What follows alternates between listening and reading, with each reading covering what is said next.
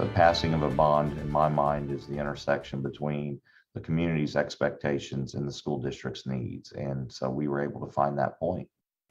The $178 million Temple school bond failed by only 2 votes last year.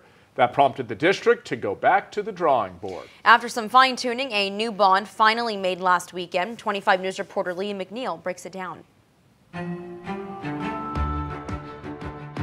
Couples disagree about a lot of things. So a house divided in a sense, huh? Yes. But it's okay. School bonds included. I feel like that the taxes are getting a little out of hand, and so I decided to come out and vote against the bond. The local school bond is a good thing. I voted for it. I believe in increasing the chances and opportunities for the local children. But Mrs. Nicholson admits she wasn't always for the bond. I would have voted against it in the last one because they were trying to build a new stadium. They took that off of the bond election, and that satisfied my requirements. In terms of feedback, we made every single adjustment that we were asked to make. After dropping the cost by $13 million and cutting 7 projects from the initial bond, Superintendent Bobby Ott says the district is ready to get to work. We're growing at a rate where we need to add an elementary school, which is exciting because in Temple that hasn't happened since 1996.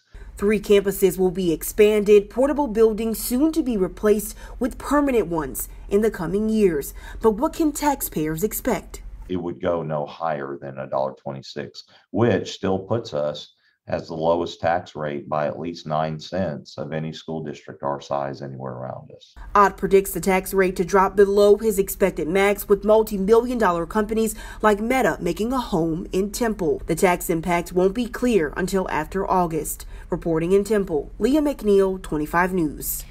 Leah, thank you. Superintendent Ott says the 7 projects removed from the original bond in 2021 will eventually come back around.